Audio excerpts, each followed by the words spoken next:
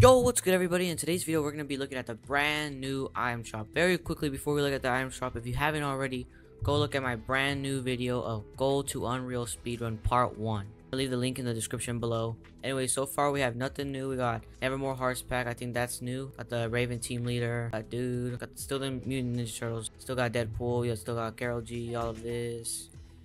We got Marvel, Scarlet Witch with Iron Man Zero. Got the Double Agent pack. I'm pretty sure that's new. It's been a while since this has been in the shop. With the Shadow Deluxe pack.